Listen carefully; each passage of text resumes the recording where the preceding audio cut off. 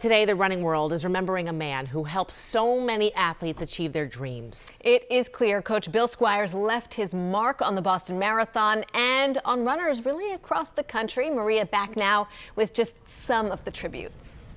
Erica, Jessica, there is no question Bill Squires is a legend in the sport of distance running. He passed away yesterday at the age of 89, but his legacy certainly endures, including in another Boston legend.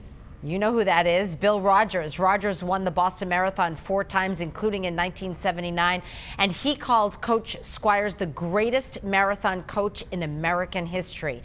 Recalling his energy and his sense of humor, Rodgers says one of his best memories of his coach is from the 1980 race during the U.S. Olympic boycott.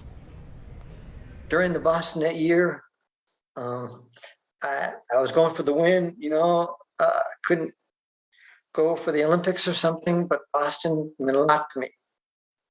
And Coach Squires was on the course, and he gave me water. So it's that kind of contact.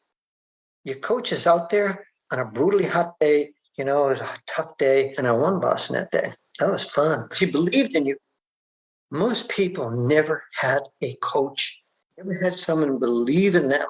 Once someone believes in you, you got that strength. It's not just you anymore. Coach Bill, we remember you and we thank you. Lovely. In a statement, the BAA said Coach Squires' spirit will live on in everyone who benefited from his wisdom and his guidance.